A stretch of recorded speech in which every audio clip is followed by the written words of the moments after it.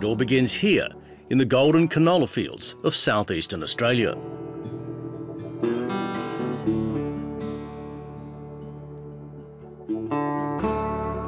By late spring, the canola stalks are mature and dry, ready for cutting into windrows.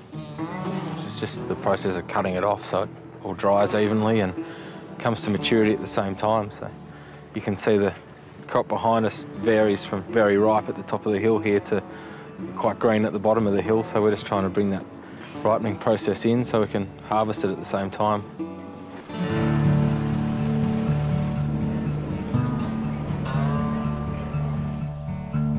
Wagga Wagga, self-proclaimed capital of the Riverina, straddles the mighty Murrumbidgee. In the Wiradjuri language, the name means place of the crow. In far-off India, this distinctive, very Australian-sounding name is synonymous with Australian canola oil. Made from the freshest canola seeds from Wagga Wagga, Australia. Wagga Wagga Diabetes Care Oil, the Australian that helps control blood sugar. Wagga Wagga, as the ads call it, so it is really great to see. I went over to India a month or so ago and to see it in a number of big supermarkets. Dickie. The ads are part of a joint campaign worth $10 million US to promote and sell the Wagga Wagga brand. And it helps control blood sugar. Wagga Wagga didn't mean anything to anybody there, but it's just something which is a fairly distinctive name.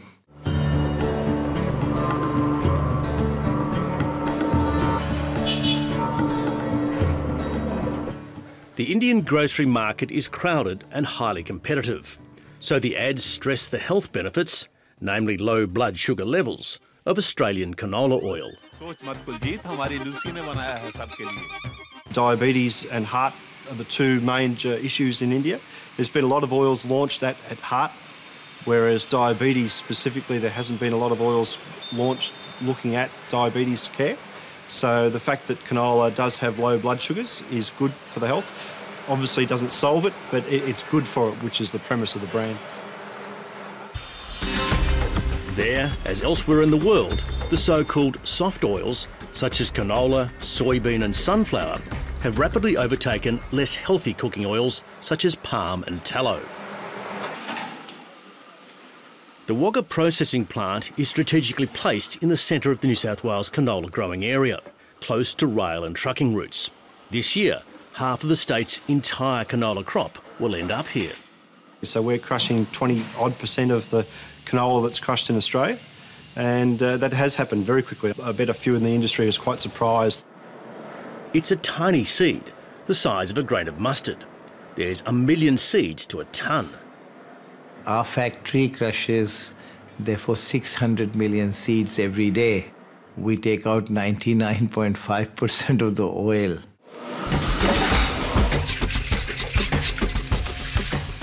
Australia produces on average, say, 4 million tonnes and exports 3 million tonnes.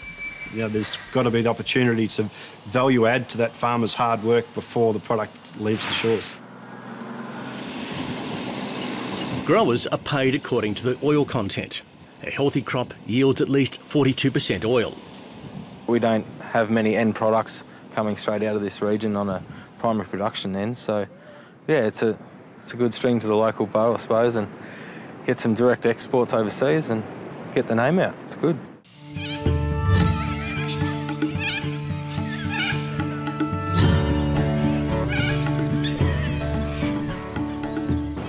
A few years ago, this large plant close to Wagga's industrial estate was merely a bare paddock. But the quest to add value to Australia's oilseed production began about a decade ago. The brainchild of this man, its managing director, Dhurav Deepak Saxena, mostly known simply as DD. Indians are stripping success stories in Australia, and Indian has set up one of the world's best oil refineries in Australia. His story is absolutely unique. His story is the India story, which is about entrepreneurial capabilities. When you look at startups, you have the maximum number of startups happening in the US, followed by Israel, and then where? It's in Bangalore, India. Indian-born DD Saxena had a stellar career in international business, mostly for multinationals in the food sector. He oversaw the building of new factories in half a dozen developing countries, but at one stage ran a $1 billion company. So, Indu, what are we having for dinner tonight?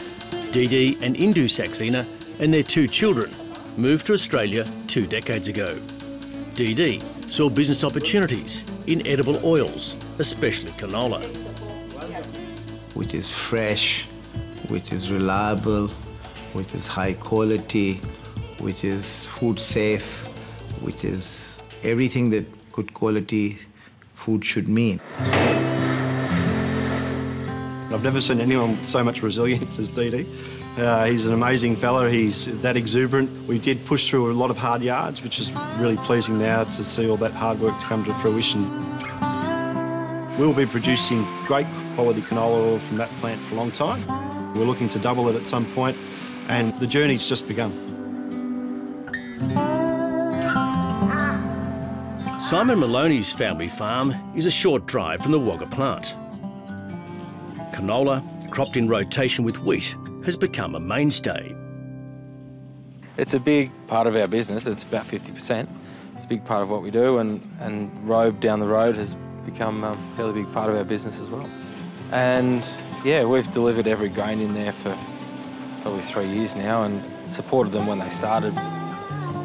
Yeah, it's been a really good thing for what we're up to.